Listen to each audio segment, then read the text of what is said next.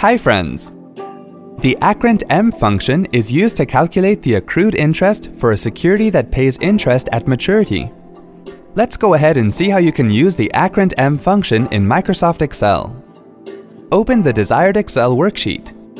Here, for demo purpose, we are using a worksheet according to the ACCRINTM function. Please check the web URL given in the video description below this video for the complete details, that is the syntax and remarks. We are also showing you the description of the function we are going to use here. Select the cell where you want to get the function's result.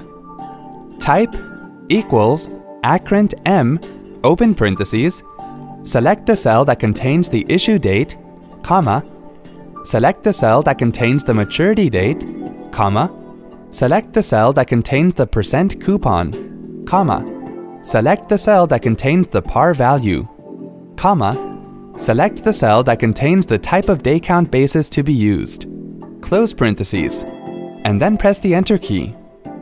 It will give the result according to its description. See? That wasn't hard at all. Thanks for watching. For more details, click on the eye icon on the top right of the video.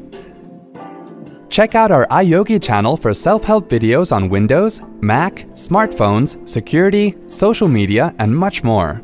Have something to ask or share? Pen it down in the comments. To get iYogi tech support, dial toll-free numbers. To stay empowered technically, subscribe to our channel.